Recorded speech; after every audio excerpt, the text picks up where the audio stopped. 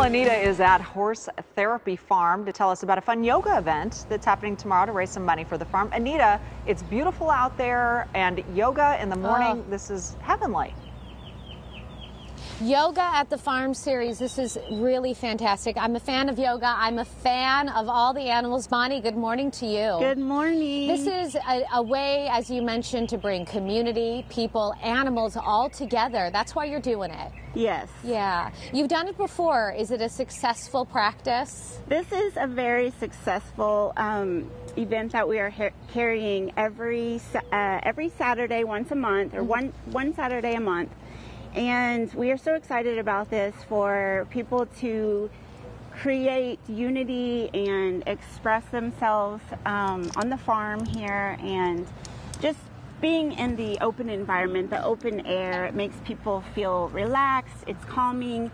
All of the animals that are around, it's just a peaceful environment. And you can register on Hunkapi's Facebook page, Hunkapi Program's Facebook page. It is limited due to COVID, and we are also, you can register on the Hunkapi website. Bonnie, let's talk about the space, because it really is beautiful. You can pick something sunny, you can pick something shaded. Do you guys provide the mats, or do you need people to bring their own?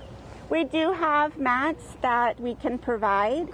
People can also, if they're feeling safety issues because of COVID, they can also bring their own mats. And this is a great fundraiser for the farm. It's $25 a person.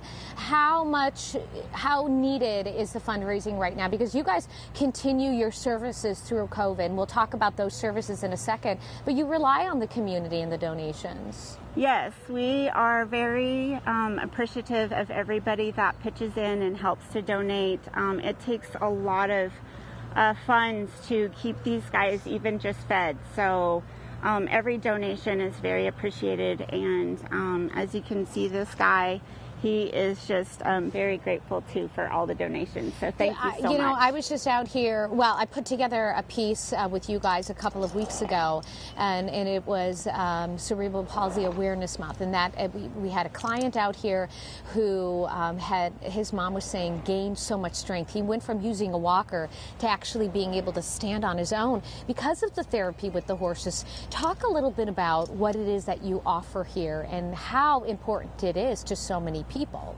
Yes, we offer a range of services for clients that have ADHD or cerebral palsy or trauma, anybody that's had a loss.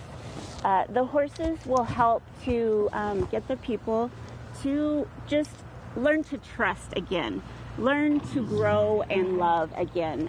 Maybe they've never experienced love in their life. Well, the horses and all of our animals, from donkeys to goats to cows, will show the human, that love is a possibility.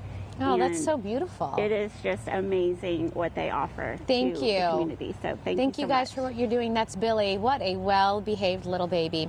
So if you'd like to come out and participate tomorrow, 9 a.m. to 10 a.m., just a 1-hour class, $25 donation. You can bring your mat, or they'll provide one for you, but it's just a beautiful, serene outdoor space. You're surrounded by animals and mountains, and I don't know if it can get much better than that on a Saturday morning. Good. It is gorgeous, and boy, what a beautiful horse. I stumbled at the beginning. I imagine. Yeah. She's talking to it. Wow. What'd she say? Hey, the baby. Troy wants to know what the... She's a horse whisperer. Yeah, and we caught it. We caught the whisper.